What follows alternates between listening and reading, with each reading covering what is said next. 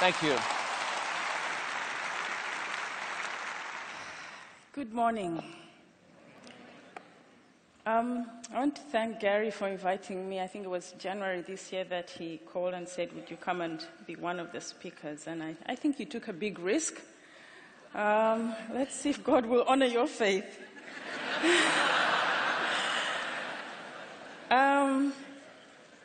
Most of you here will have paid your taxes. You have filed a return, and you'd probably have done so grudgingly, a little less grudgingly than perhaps how you pay your tithe. And some of you here you love to hate the IRS. I work for the IRS, or I work for the Ugandan Revenue Authority, which is, like the IRS here.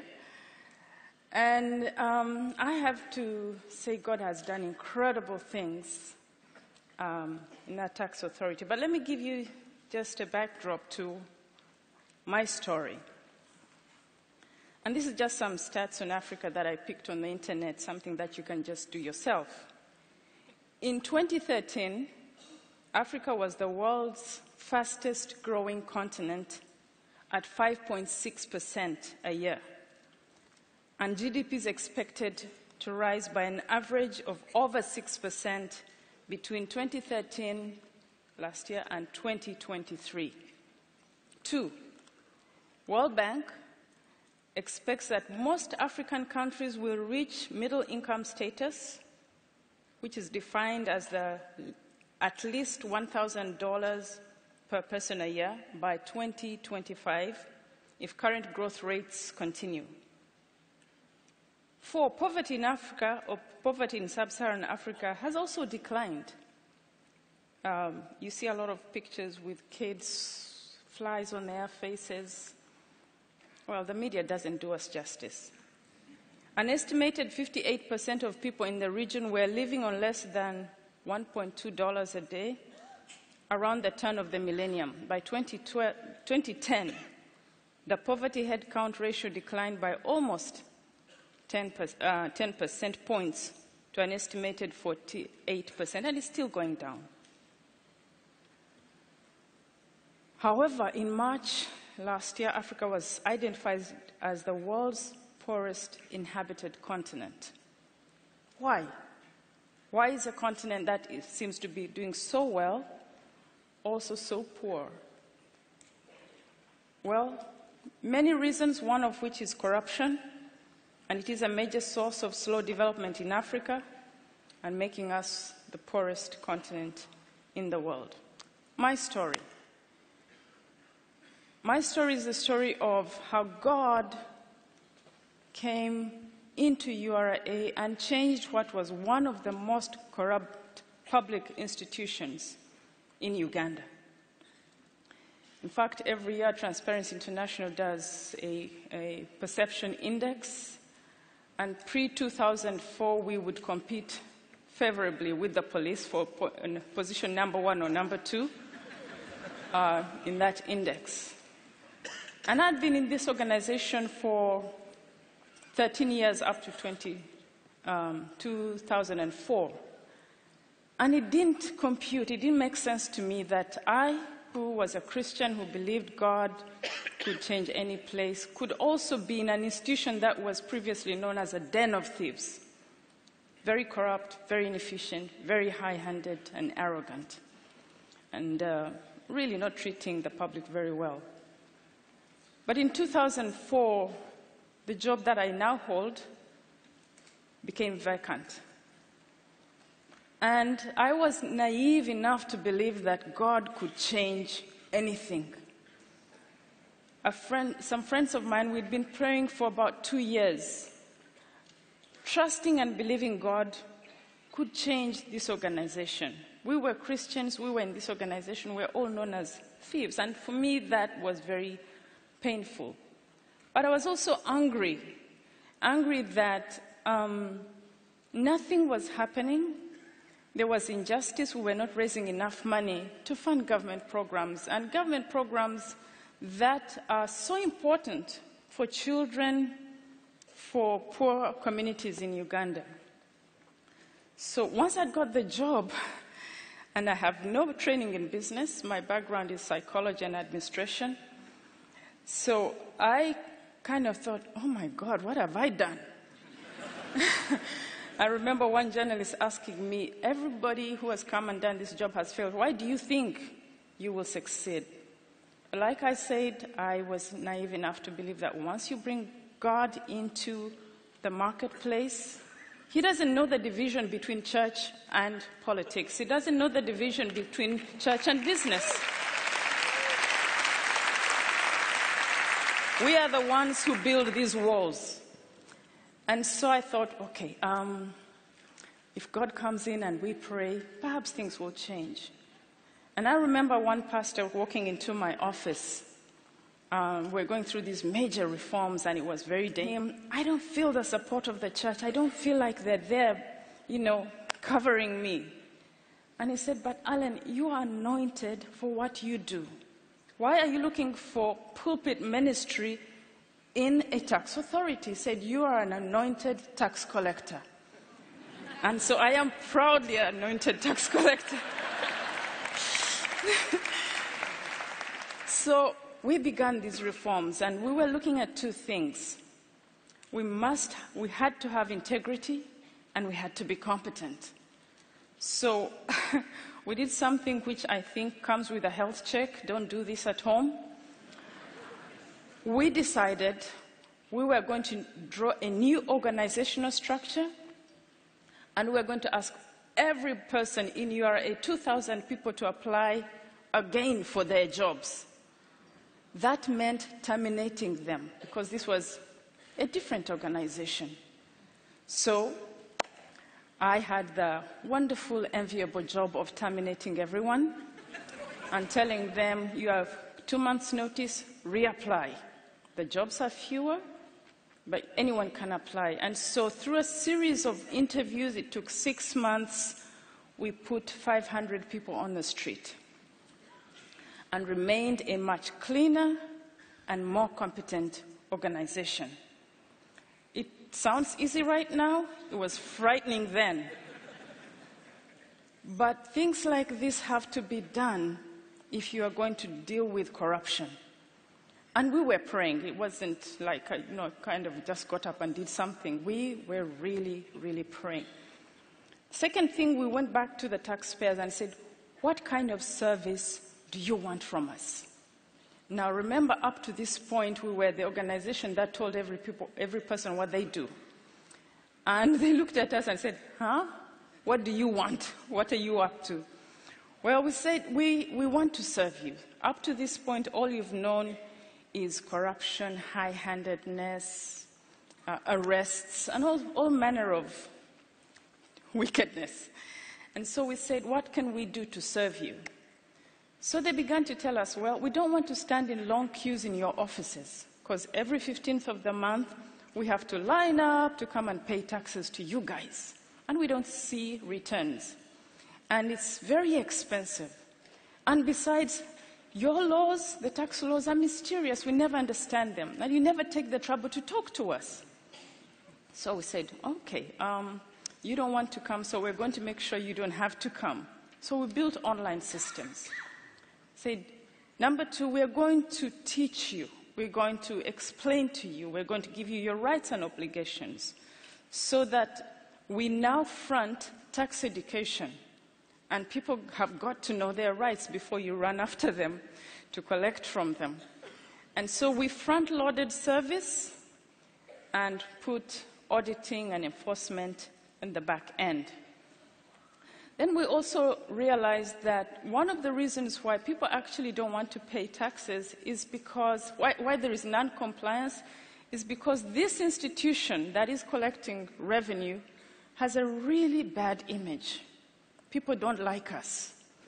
And so what do we need to do to get people to like the tax collectors? Yeah, so what we did then what we did was to rebrand. we did everything that we could to cut off the old image, including our logo and our colors and our cars and everything, changed everything about us. Then we went into the public to do community work.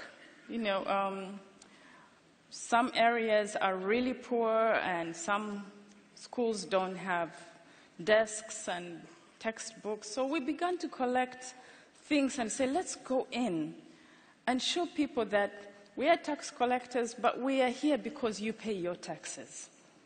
And they began to trust us. And over the years, I can tell it has taken 10 years. God has invaded the tax authority. And because he has, thank you. We've seen revenue grow. In the last 10 years, revenue has grown by 317%. Thank you. The tax revenue we collected, we used to contribute 54 to 58% to the national budget. Last year, we contributed 71.2%.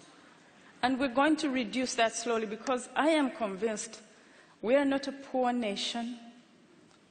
We have capacity issues. God has invested so much in Africa, in my country. There is so much resources. We just need to get the people to do the right thing. One of the other things that has shown me that God is doing an incredible work in Ugandan Revenue Authority, and what he's doing in URA, he can do anywhere.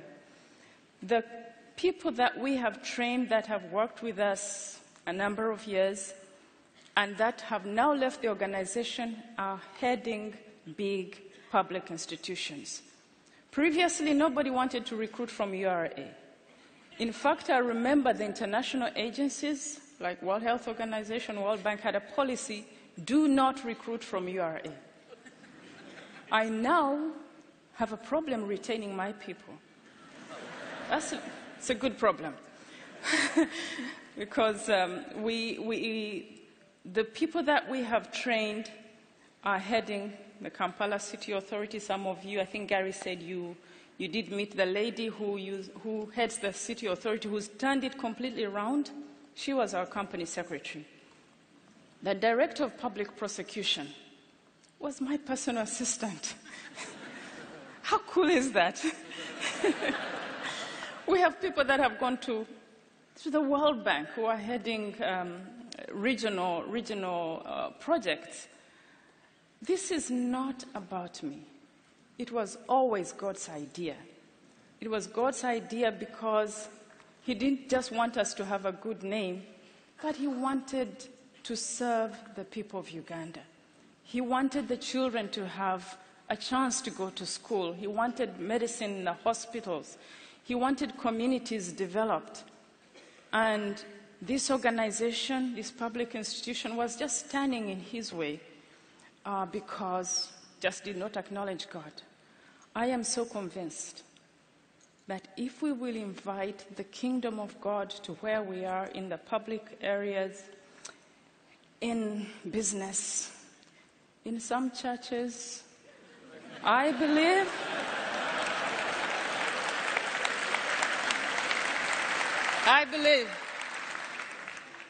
that God will take over and we'll begin to see better societies. It has happened in URA, it can happen anywhere. I thank you.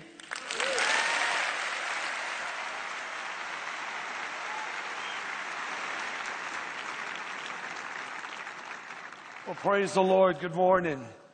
What an honor to be here at this leadership summit. I was here yesterday enjoying all the leadership, and thank you, Bill, for your friendship and this opportunity. In the year 2002, I was approached by the police commander because of an epidemic in our city of Chicago, in our community of Humboldt Park. They have arrested over 600 women for prostitution. And the commander of the police, imagine that the commander of the police came to the church. We're talking about faith in government, faith in business. Here the police is coming to the church and said, Reverend De Jesus, is there anything you can do? And I said, absolutely, we can pray for you. We're good for that.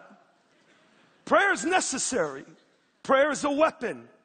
Sometimes our prayer is all we can do because of distance. But we cannot allow prayer to be a crutch, not to do anything. And I said, I went home and told my wife, I said, babe, 600 women were arrested, unduplicated, and for prostitution, went to sleep. Woke up the next morning, I said, babe, I feel like God wants us to buy a farm for these women. We got to do something. And she says, well, what do you know about farming? I don't know anything. And so I did what any pastor would do. Went to their church in the inner city of Chicago, filled with Hispanics. Got to the pulpit and I said, church, somebody here has a farm. Give it up. That's how we do in Chicago. You got to give it up.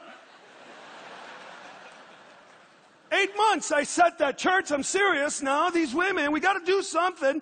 And someone here has a farm. You better give it up. I don't know how you do it in your city or in your villages or towns, but on the 8th month, a lady came to me and said, Pastor Choco. By the way, the name Choco comes from chocolate, as a term of endearment in the Puerto Rican culture. And she said, Pastor Choco, my uncle and his wife of 42 years, she just passed away 3 hours from Chicago. They own a farm. He heard you were looking for a farm. And sure enough, one thing led to another. And we went to the farm and we purchased the farm. And since then, 500 women have been rescued from the streets of Chicago from prostitution and human trafficking.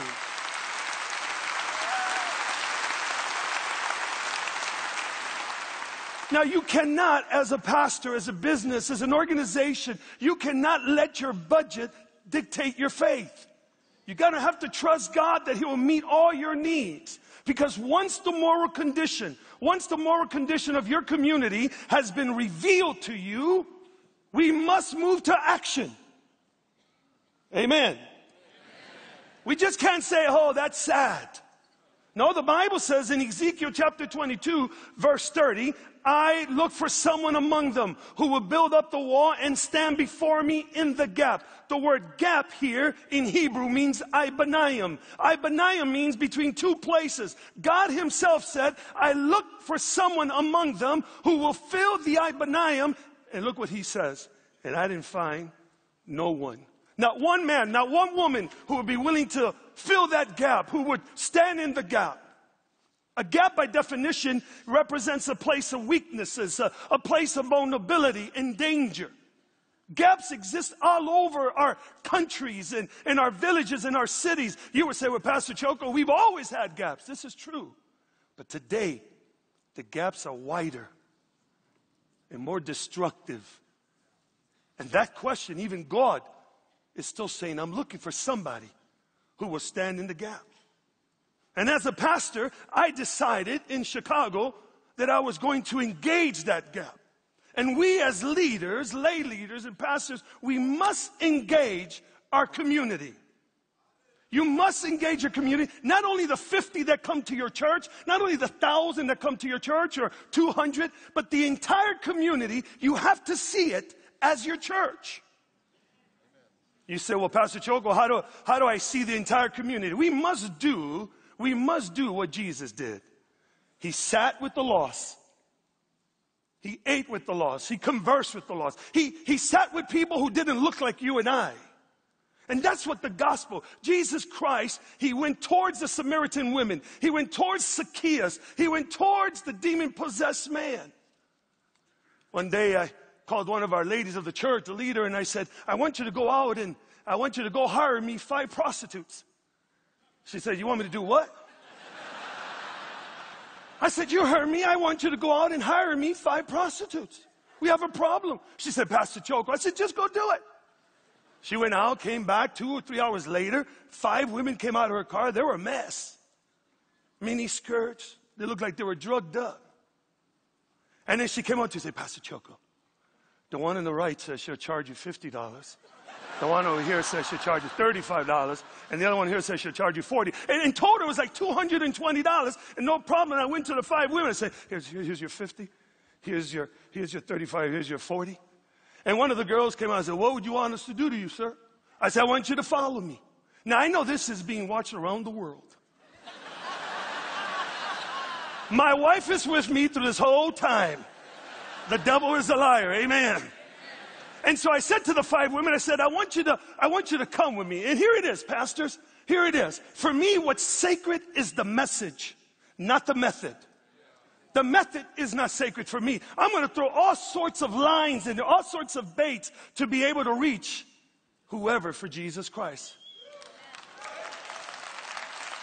And so I took the 5 women. I said, follow me. And they came into the church, and we decked it out with linen and candles and roses. And I pulled up the chair and I said, now sit down, honey, sit down. I said, I got you for 1 hour. I'm going to tell you about a man who stood in the Ibanayim, who stood in the gap for you, who loves you. And for 1 hour, they stood there crying tears. They stood up after the 1 hour and said, no one has ever treated us this way. Here's your money back, preacher. We don't want your money. To the glory of God, some of these women are involved in ministry now.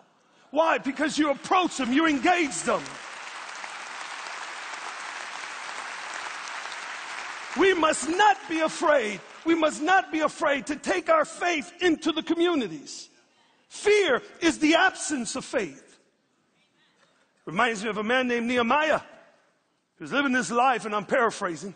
He's living his life in the city of Susa, and he's doing a great job. He's got a 401k plan, living large, retirement plan. And finally, at Starbucks, he sees a friend, his brother, according to the Bible, Hananiah comes to him. And Nehemiah, watch this, Nehemiah asked the question that changed the course of his life.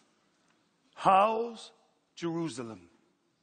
And can I tell you something, leaders and pastors? If you're not going to do anything about the answer, then don't ask.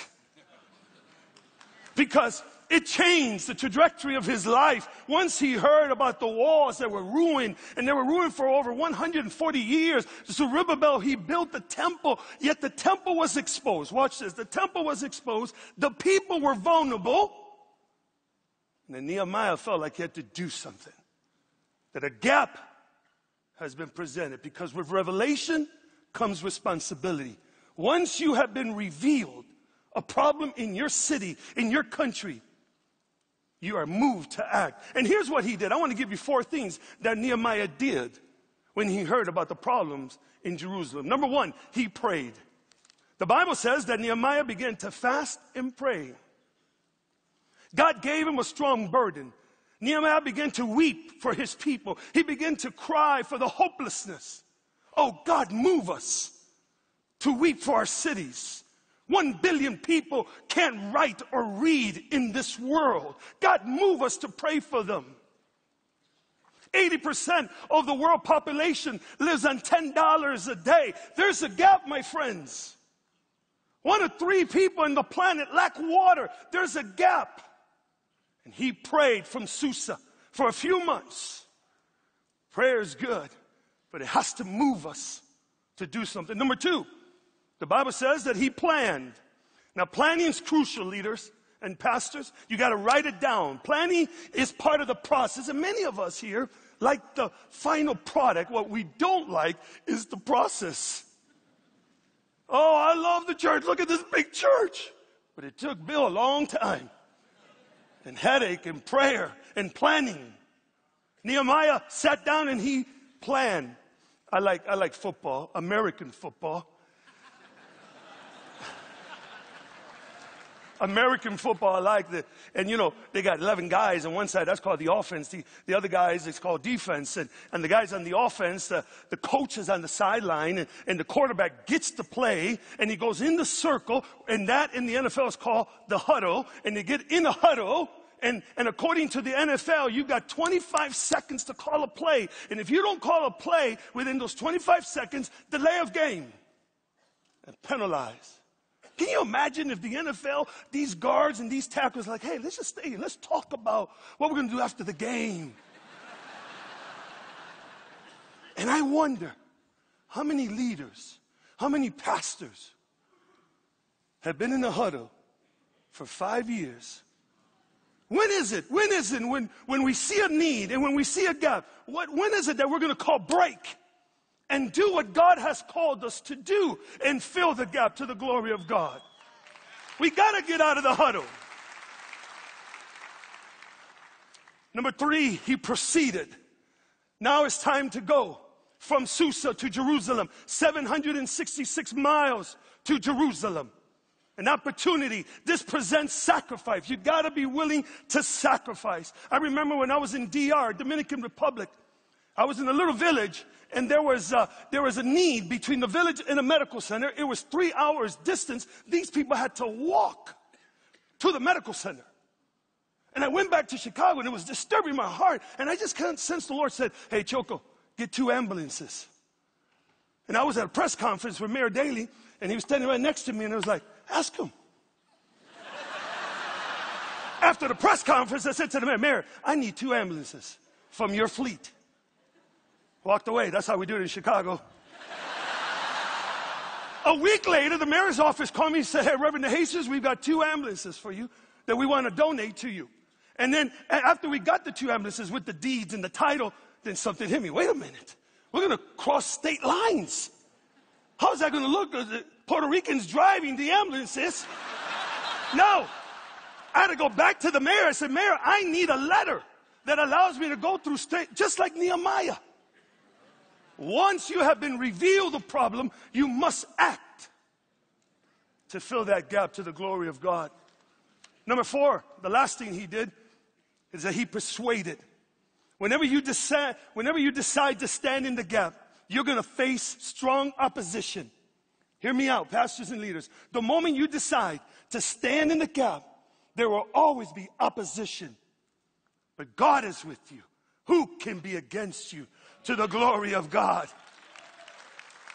One of the things I notice about this story of Nehemiah is that Nehemiah, he was neither a priest, he wasn't a king, he wasn't a prophet, he was a lay person.